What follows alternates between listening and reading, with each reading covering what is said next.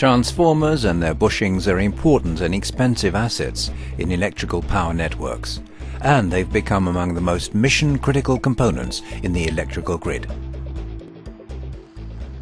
Knowing the condition of the transformer insulation gives a correct input for risk assessments and asset management.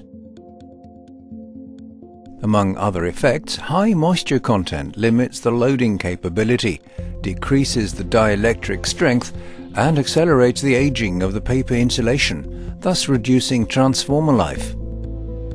Dielectric Frequency Response measurement, DFR, is a cost and time-effective method to determine the health of the transformer, including the moisture content of the oil paper insulation system.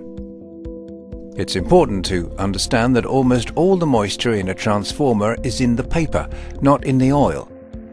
Typically, more than 99% of the moisture in a transformer resides in the cellulose insulation. Therefore, the traditional method of inferring cellulose moisture content by measuring water content in the oil is much less accurate than using DFR measurements to calculate moisture in the cellulose.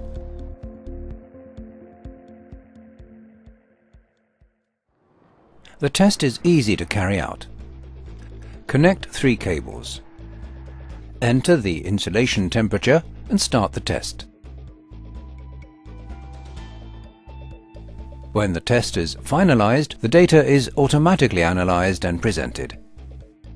Several international standards offer guidelines for insulation assessment in terms of power frequency tan delta, moisture content in the solid insulation, and conductivity of oil.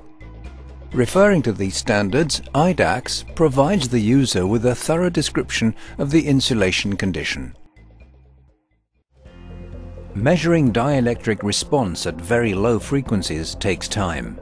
In the new IDAX, this issue is addressed by introducing a new and unique method where the test signal at low frequencies contains a combination of frequencies.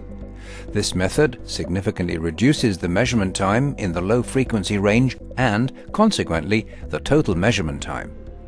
As an example, an IDAX measurement down to 1 mHz requires only about 22 minutes, the fastest DFR test available, without compromising the accuracy and reliability of the frequency domain measurement technique. Diagnosing the moisture content accurately in a power transformer is a very important tool in condition-based maintenance. The first IDAX model was released in 1997 and was the first test set for performing DFR testing in the field. Since then, IDAX instruments and the DFR methodology have been used by numerous customers globally. The methodology and technique have been refined over the years, and the 5th generation IDAX is the most versatile DFR instrument on the market. Fast, easy to use, and provides automated insulation analysis. To summarize, Mega offers the fastest and most user-friendly DFR instrument in the market, featuring AC measurements for high interference immunity, multi-frequency technique minimizing measurement time, individual temperature correction of dissipation factor, and automated measurement and insulation assessment.